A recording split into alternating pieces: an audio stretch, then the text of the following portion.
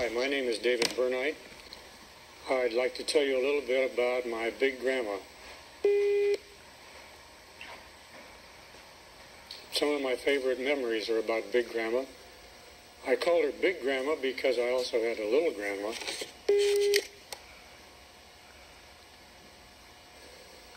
Big grandma wasn't fat, she was just big.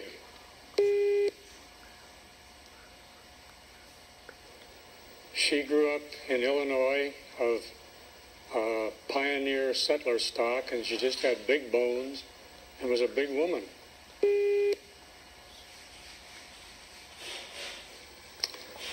When my mother was 13, Grandpa died, and so Grandma took over and went to work and raised all 3 children herself.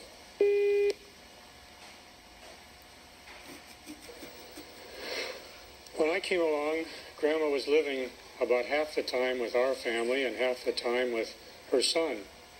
So I always considered her a member of our family. She would wash dishes and do the ironing and help my mother a lot. And I enjoyed Big Grandma.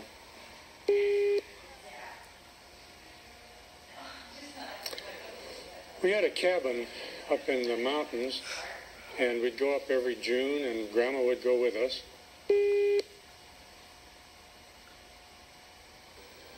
And after the sweeping and dusting and bringing down the cobwebs was done, Grandma would go for hikes with me. Now, she was an old lady, but she was a sturdy old lady.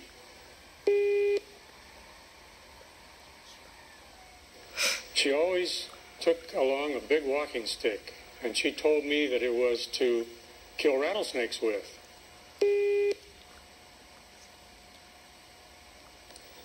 She had grown up in a place where the horses grazing on the prairie in Illinois were sometimes bitten by rattlesnakes, which would lie in the prairie clover. And so Grandma hated rattlesnakes, and whenever she would see one, she would kill it.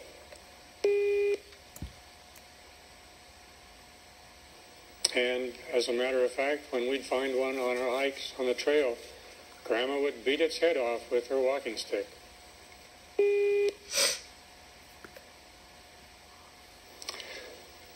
I think one of the funniest things that happened was one day when my dog Laddie cornered a skunk underneath our cabin.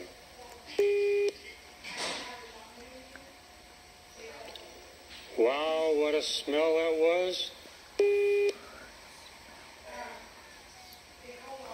But Grandma was not even concerned.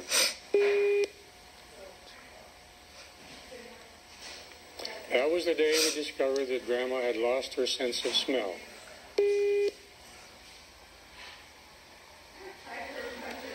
And as a matter of fact, now we understood why she'd been complaining lately that food just didn't taste as good as it used to. Because when your sense of smell goes, you lose your sense of taste too.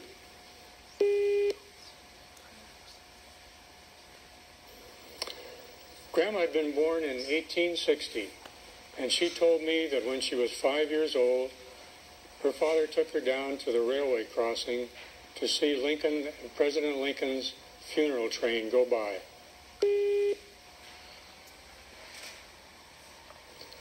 To have that kind of living contact with our nation's history always thrilled me when I thought about it.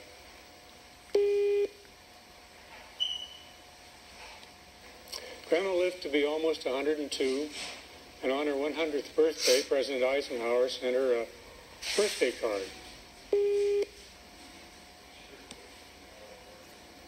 Of course, he sent birthday cards to every 100-year-old person, but we always thought that it was very special because Grandma was very special to us.